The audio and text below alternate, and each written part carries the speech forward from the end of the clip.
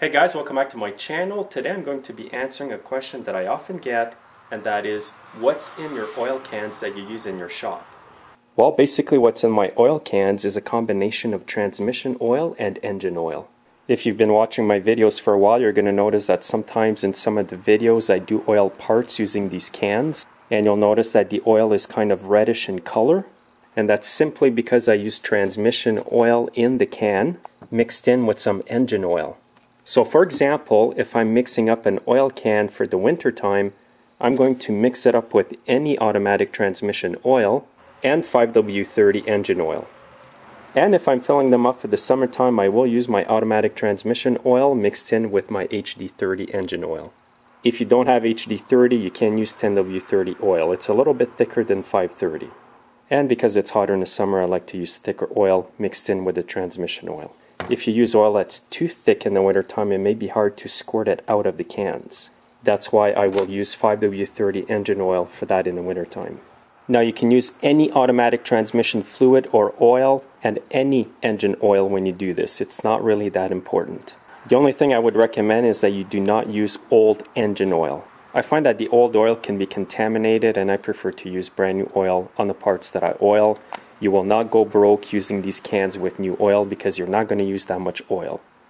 And actually I'm going to be filling up my cans right now, and you'll see exactly what the mixture is going to be. Basically I'm going to mix this half and half transmission oil and half engine oil. And I'll use my HD30 or SAE30 oil for this.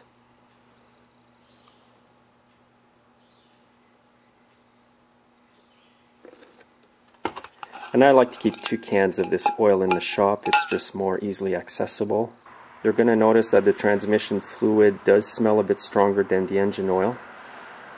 The reason why I like using transmission oil in my cans is because the transmission fluid sticks to parts much better than the engine oil.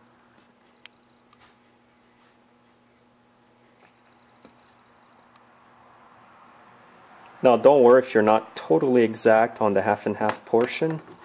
I just dumped out a bit of oil because if it's too full and you put this back on, the oil will spill on the sides. And now when you use your oil, it's mostly going to be the color of the transmission fluid. I'm just going to oil up my pliers here. So that's all there is to mixing the oil for the oil cans in my shop.